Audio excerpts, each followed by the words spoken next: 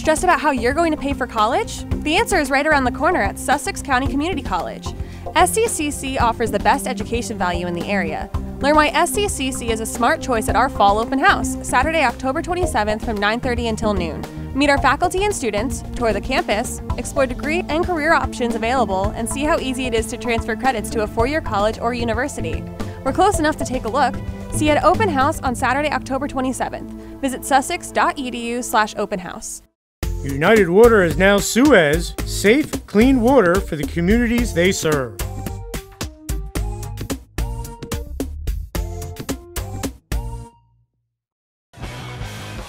Again, James Franco's done a terrific job running this offense. Out of the pistol, he'll keep it a lot of times. He can throw the ball. He's just a terrific athlete. Off the play action, looking for the deep pass. Wide open. Austin Seams, he catches it.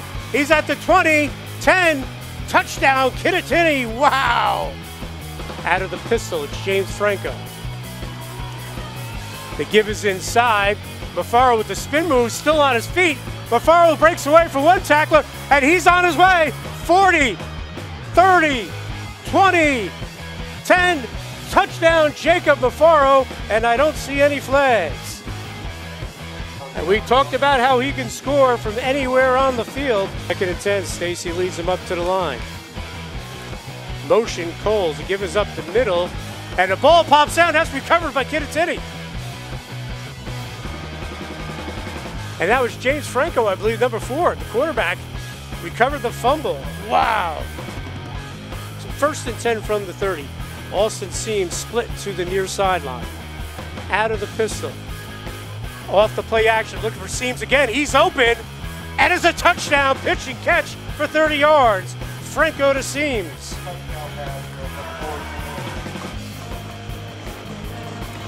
Now Lacken goes to a fullback at 66. Franco keeps it, follows his center, Fahey, still on his feet. Franco refuses to go down. He's in for the touchdown. Wow! 10-yard touchdown run, James Franco. And he had about 10 of the 11 defenders from Lenape Valley were on his back, and he drags them in, and he scores. Patriots have yet to get a first down. Coles in motion. Stacy rolls out, feels the pressure, and he's sacked. Fahey in there, as well as Paulison. Off the pass on the counter, taking off down the sidelines, number 22, Kaplan, and saving the tackle is Paulison. Great play there by the Lenape Valley Patriots, Trey Kaplan.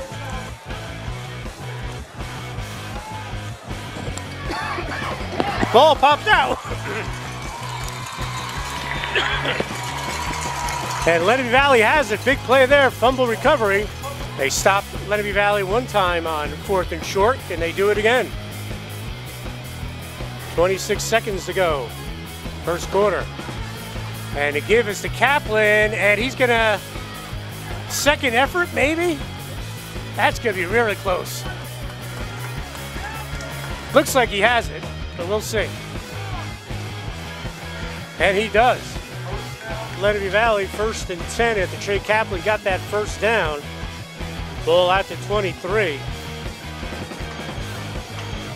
Stacy looking to throw. Cagno gets the pressure and gets him. Anthony Cagno, I don't know if that's going to be, yeah, it's behind the line of scrimmage. That's a sack. Motion Tyler Sweat. And a bad exchange there. Does Lenape Valley have that ball? Who has it? Patriots have it, I believe, on the fumble. Coles came out with it, but with the injuries and everything else, a lot of sophomores have had to grow up quick and become varsity players. Stacy being one of them.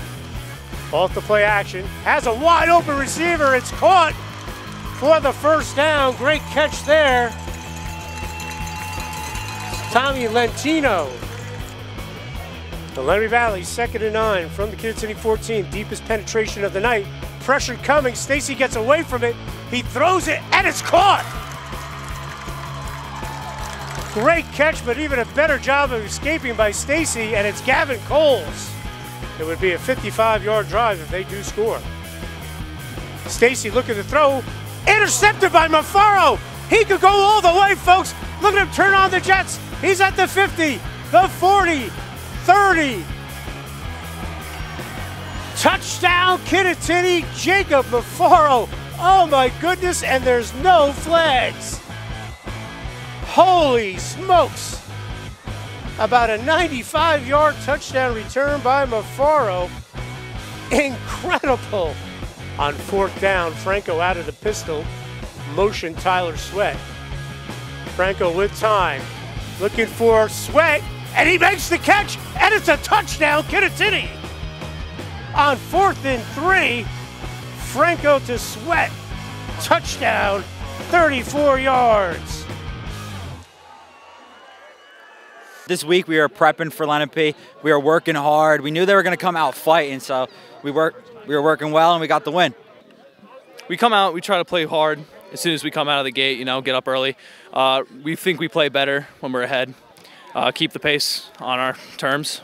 The beginning was rocky, but we're starting to really click now. We're starting to really chug along, and it's awesome. It's a great feeling to actually have that confidence and do everything like excellent. It was a great victory for us. We wanted to show who we are, that we don't just beat bad teams, we beat good teams too. I'm just happy for our kids. They've been working towards this all year, and I'm just thrilled to death for them. Great effort all the way around, both sides of the football.